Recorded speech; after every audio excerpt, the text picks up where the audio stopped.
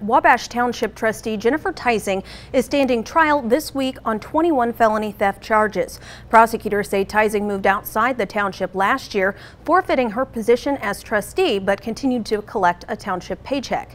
News 18's Joe Paul sat in on the first day of the trial and joins us live tonight from the Tippecanoe County Courthouse. Joe, this is an interesting case of an elected official being tried in her own county. Yeah, hey there, that's right. Teising waived her right to a jury trial and instead opted for a bench trial. That means a judge, not a jury, will decide if she's guilty or innocent. And at the center of this trial is whether or not she packed up late last year with intentions to move to Florida. Well, while entering the courtroom this morning for the first day of her trial, Teising showed up wearing a Panama City beach sweater. She's accused of living there at an RV park.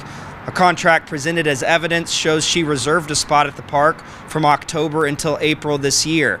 BMV records show she bought a truck and travel trailer after selling her West Lafayette home in June 2020.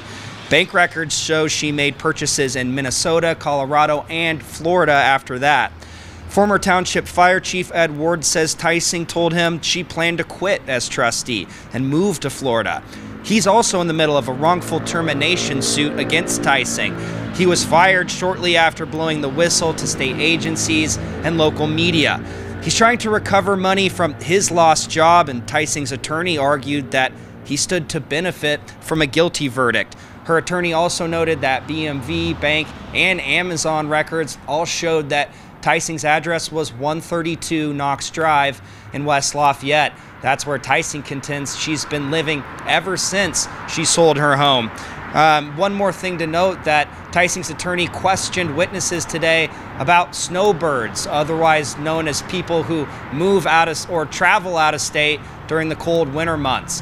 We'll continue to follow this trial. It's going to continue into tomorrow and potentially Wednesday. For now, I'm reporting live in Lafayette. Joe Paul, News 18.